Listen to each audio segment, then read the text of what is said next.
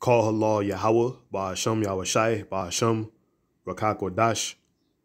Shalom to my hopeful elect elder brother over here in my congregation, Sharayat. Shalom to all you hopeful elect elders out there of the Israelite nation who rule well, namely the hopeful elect elder apostles over at the Great Millstone Church. Peace and many blessings be as always to all you hopeful elect men who are diligently laboring, bringing forth the true doctrine of Yahweh Ba'asham Yahushai.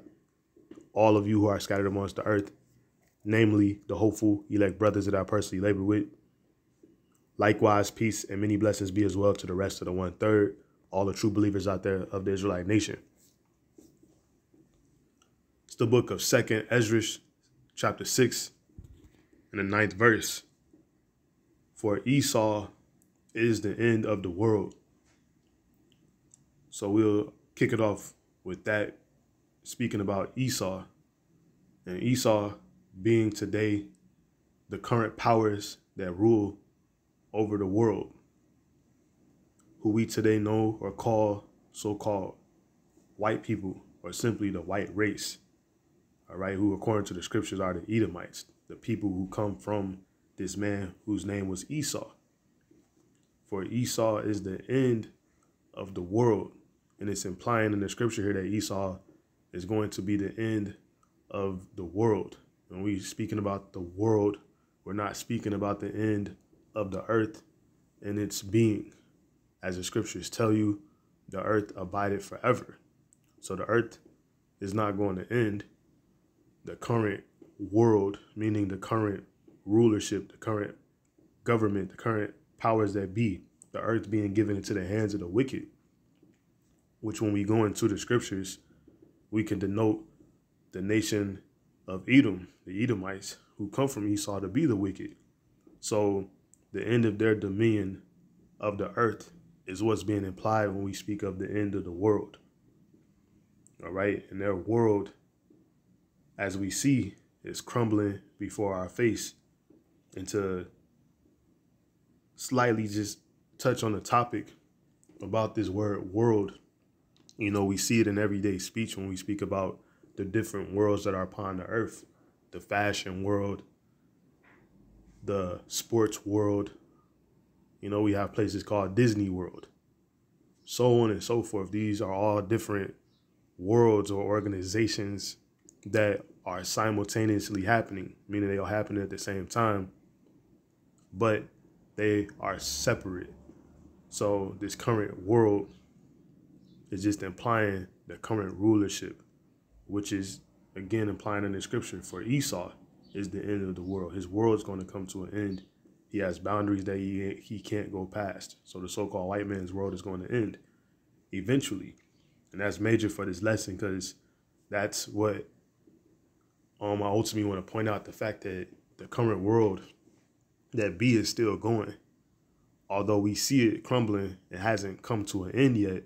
And thus, you Israelites, who are today known as so-called black people, you are not free. You are still currently in the hands of your oppressors, your enemies, those who brought you into slavery, those who took your land and raped, robbed, and pillaged you, you know, and put you into subjection underneath their foot. And when I speak about so-called black people, I'm speaking to the so-called Negroes, so-called Latinos, and so-called Native American and Seminole Indian people who are scattered amongst the earth, who are all, in fact, the Israelites, God's chosen people. So when we continue reading here, it says in Jacob, Jacob being the original name of Israel, the man whose name was changed to Israel according to the scriptures, who is the father of the Israelite nation, the Israelites, once again being you so-called black people. All right, for in Jacob is the beginning of what? The world, of it that followeth. That's what the it is, the world, meaning us being put back in our true estate, our true purpose, which is a governing class people that are above all people upon the face of the earth, holy, set apart. All right, God's chosen people. We were created to rule over all of these heathen nations. But that happens when we keep the law, statutes, and commandments of the Heavenly Father. And those laws, statutes, and commandments were given to our forefathers that we fell away from. And thus, our current estate, which is a low estate, cursed. And ultimately, the earth, which we are to be ruling, given over to the hands of the powers that be today, which is the wicked. Again, who we know to be the so-called white race. So for Esau, the so-called white man is the end of the current world, this world that we see today. And Jacob is the beginning of it that follow it. And we're going to receive our world, all right, our rulership of this world, us being our true estate upon the return of our Lord Yahweh Shai. Yahweh Shai being who the world ignorantly calls Jesus. All right, when he comes back, he's going to establish correction upon the earth. Thus, the 1/3, namely, of the Israelite nation, those of the Israelite nation who were written to be able to receive this word, repent, and come and serve our true power, which is Yahweh Ba'ashem Yahweh Shai. All right, the kingdom is going to start with us being corrected, and the 2/3 of our nation, of the Israelite nation, who will not receive this word, who will not repent, to be destroyed, and all these other heathen nations being put in subjugation under our authority, thus becoming our captives. Simply said, slaves in our kingdom, which will be a kingdom that goes on and is run forever in righteousness through the law, statutes, and commandments of the Heavenly Father. But as of right now, we're still in our captivity. That's something we can't lose sight of. Deuteronomy chapter 12 and verse 9 says, "For ye are not as yet come to the rest and to thine inheritance." And when you read in the book of Deuteronomy, this was written as the Israelites were leaving the Egyptian captivity under the hand of Pharaoh. All right, we were delivered out of the hands of Pharaoh.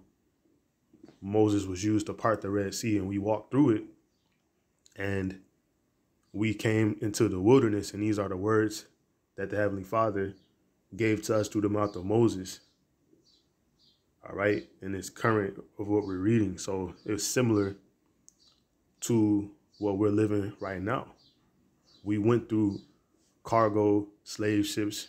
We went through shackles and, yokes of irons, completely being upon us in slavery. And we, have come out of that stage of slavery, because I don't want to say we come out of slavery, not to contradict what I already said, but we have come out of physical straight bondage and are pretty much inside a state of mental bondage at this time.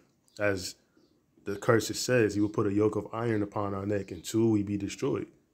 All right, so those shackles came off, but we're still destroyed as a people. Thus us believing that we're so-called black people, so-called Negroes, Latinos, Indians, so on and so forth. Us believing that freedom was granted to us, though we still have to serve our enemies, who is the so-called white man, who is still ruling the world in hunger, thirst, and nakedness, meaning we need him for everything that we desire. When we go to grocery stores, we have to go to his stores. If we own a store, it's owned on his block. If we need clothes, we have to go to his retailers. So we are still to this day in slavery.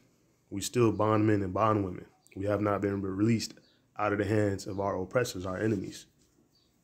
For ye are not as yet come to the rest and to the inheritance, which the Lord, Yahweh Ba'ashem Yahweh Shai, at this point, your God giveth you. So we have not reached our true estate just yet. We haven't reached our own land. We're not even back in our land, which is Israel. We haven't been released out of slavery. So yet, as the scripture says, we haven't come to our rest and to our inheritance, which is rulership, when we actually receive our kingdom. Once again, going back to where we started, for Esau is the end of the world, but Esau's world has not ended yet. So, job not done yet. We have more to endure. We have to understand that and not get besides ourselves. It's the book of Micah, chapter 2, in verse 10. Arise ye and depart. That's why we're being warned this right here, being admonished to arise and depart. This is how we're going to actually escape. And this arising and departing is us doing so in the spiritual realm first and foremost. That's those of the Israelite nation who you see forsook the current world, Esau's world, and have come back to who we truly are, understanding we're the Israelites, understanding that we're meant to rule, learning his law, statutes, and commandments, walking accordingly. That's how we arise out of this current place that we're in, first and foremost spiritually. It says, for this is not your rest. Once again, this isn't our rest. We haven't met rest yet. We haven't been given our true inheritance, which is rulership, having these nations under our foot in captivity. And it tells you because it is polluted. This current world, the world that is ran by the wicked, who is the so-called white man, who is Esau, Edom, has polluted the whole world. Everything's polluted. You think about the air, water, food, just people's minds, everything. Everything has been polluted. So we can't stay in it. We have to arise and depart. It says it shall destroy you. All right? This is being told. This is a warning. It's going to destroy you to believe and to think that you actually have met freedom in this current world. To believe that you in the land of the free and the home of the brave. To believe that Esau has ever actually, given you anything and has allowed you to be free. That mindset will destroy you. It says even with a sore destruction, regardless of what you believe, regardless how many bags you grabbed, how many come-ups you've made, how many cars you have, how big your house is, you're still in a situation of captivity, and that's ultimately as a whole nation. Let's come into the book of Psalms. Psalms chapter 119 and verse 45. It says, and I walk at liberty, and I will walk at liberty. All right, this is how we escape, walking at liberty. And liberty, when you go into it, is freedom.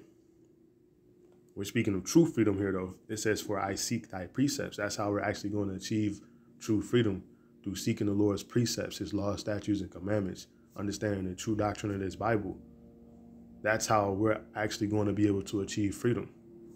Again, as always, speaking to you Israelites out there, the hopeful elect, the 1/3 of the Israelite nation.